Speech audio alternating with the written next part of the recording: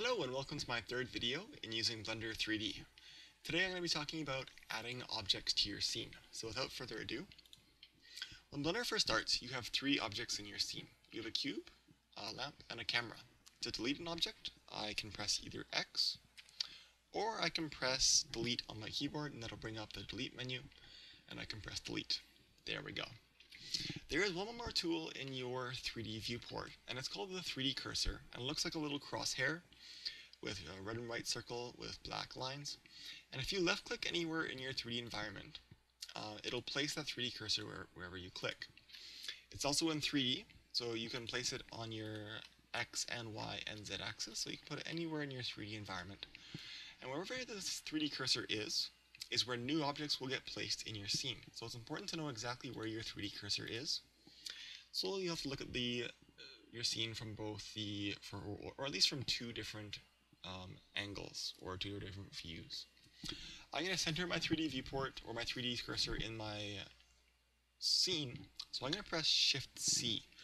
And what Shift C does is it snaps your 3D cursor back to 0, 0, 0, and it also centers your 3D viewport on the object currently in your scene. So I'll press Shift C, and I put my 3D cursor at 0, 0, 0, and it kind of shifted my view so I can see all the objects that are in my scene, which is just my camera and my lamp.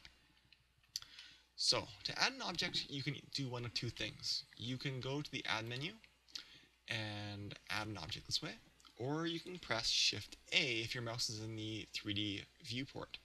So I'll press Shift A, and I'm going to add a mesh, and that mesh is going to be a UV sphere, which is a sphere, which is just like a ball.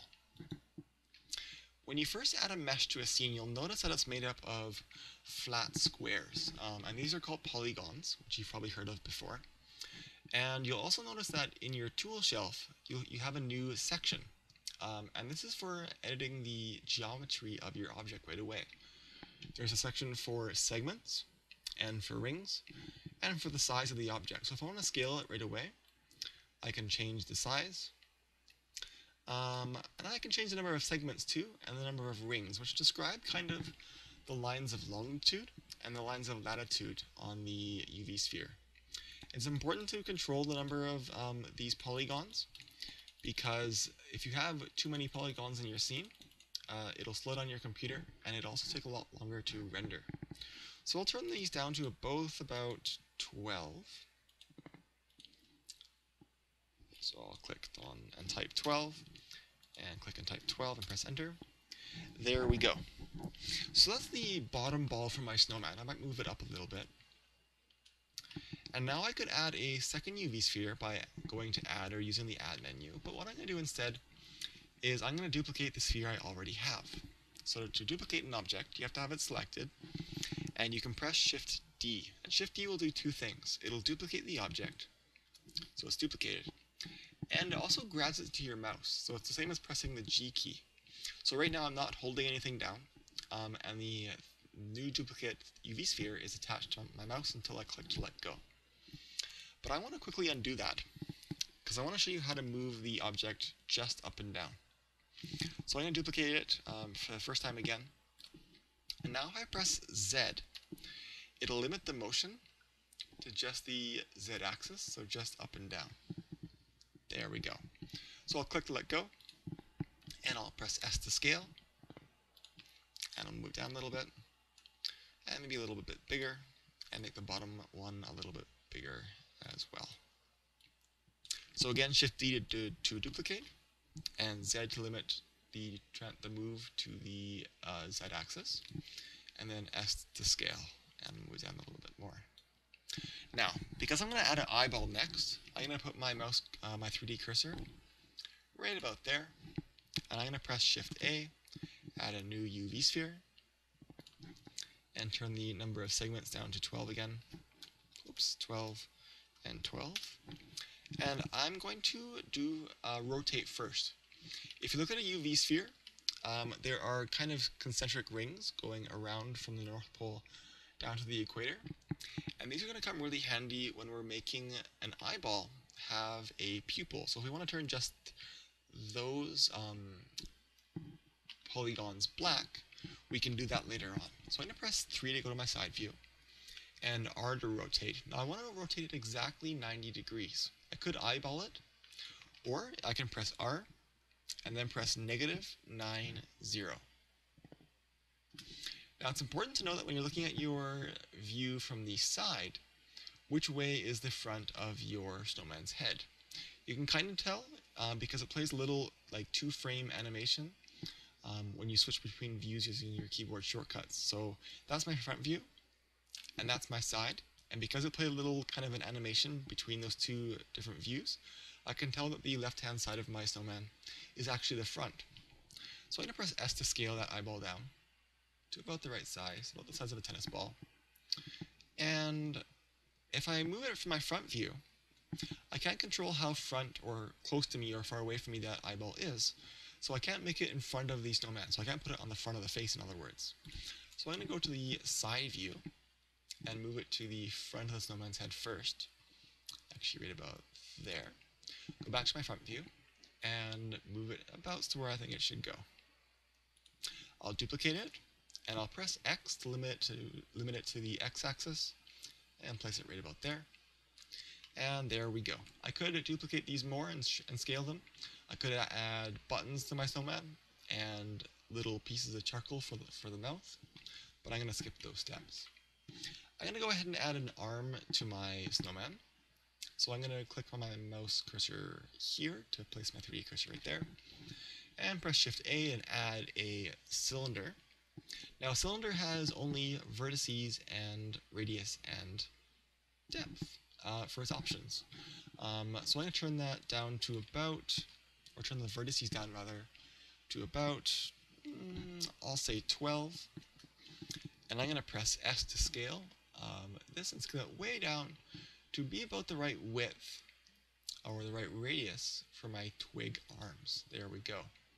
Now there's two ways I could make this a longer kind of stick for the arms. I could use my scale gizmo and just drag up the blue handle, or I could press S, which would normally scale uniformly, and then press Z, and that'll scale it only on the Z axis. So now I'm just making it taller. S and Z. There we go. That's about the right length. I want to add some fingers. So I'm going to duplicate that cylinder. There we go. And press S and Z to make it shorter. So it's about the right length of a finger. And I'll zoom in and place that with the G key and rotate it. There we go. I'll duplicate it, so Shift D, and R to rotate, and G to grab, and duplicate it again, and rotate, and put it in place. Now I'm going to rotate all these objects at once, so I need to select them all at once. There's a few ways of doing that. I'm going to press, I could either have the first one selected and press or hold Shift down and now select the remaining ones, or I could press B and that'll give me a crosshair kind of thing for my mouse, and I can box select. B stands for box select all the objects I want to select. There we go. I'll press R to rotate and G to grab, and now I'm going to duplicate the entire thing that I have selected, so I can just press D to do that, or Shift D rather, and R to rotate, and G to grab and put it into place. Well, the last thing I'm going to add, actually what I'll do is I'll add a top hat as well. So I'll press Shift A cylinder, scale it down to be about the right width, scale it on the Z axis a little bit so it's a little bit taller, and there we go. I'll duplicate that, scale it way down on the Z axis to make it really kind of thin like a pancake, and scale it uniformly so it's a little bit bigger, and put it in place. I'm just going to press 3 to make sure it's in the right spot. I couldn't tell from the front view if it was way out here, because of course it's orthographic. So I'm going to undo that, Control Z, there we go. Lastly, I'm going to add a carrot nose, and that's going to be out of a cone. So I'm going to go to my side view by pressing 3, and put my 3D cursor right in front of the snowman's face. I can't tell how close or far away from me that 3D cursor is, but that's okay for now. I'll press Shift A, add a mesh, that's a cone, and scale it down to be about the right radius, on the bottom anyways. And I might just drag this gizmo handle for scaling up. There we go. I'm going to press R, -90 to make it face forward, and G to put it in about the right spot from this angle. There we go. I'll press 1 again to get to my front view, and it's actually right in the middle just about, so I'll just press G and grab it and put it in the right spot. So again, I could add more objects to this. I could add other UV spheres, or actually icospheres, so I'll actually do that. Shift A, there's an icosphere, looks kind of like a soccer ball. I'm going to scale that down. Press 3 to go to the side and put it about where I think it should go. There we go. Go to my front view. There we go. And G to grab and put it, and I'll duplicate that a few more times. Actually, I'll put it right about there, and duplicate it again, and duplicate that again, and there we go. Lastly, you're probably thinking to yourself, I don't want my snowman to look like it's from, well, or I don't want it to look like it's from the 1980s. In other words, I don't want it to have all these kind of flat surfaces to it. So if I select one of these UV spheres, and I go over to my tool shelf, you'll find a section called shading. And shading is two objects, or two options, smooth and flat. And if I press smooth, it'll smooth the shading between all the different polygons. So I'll select the middle one and press smooth, and select this one and press smooth. It's important that you don't apply smooth to an object that has a hard edge to it. In other words, this cylinder, just because we want to make it look smooth, if we apply smooth to it right now, it'll try to smooth the ones that should be smooth, in other words, all the faces going around the hat, with the top of the hat as well, and that doesn't look very good. So I'm just going to leave it as flat for now. And that's my snowman. Thanks a lot. If you like this video, please click the like button below the video, and have a good day.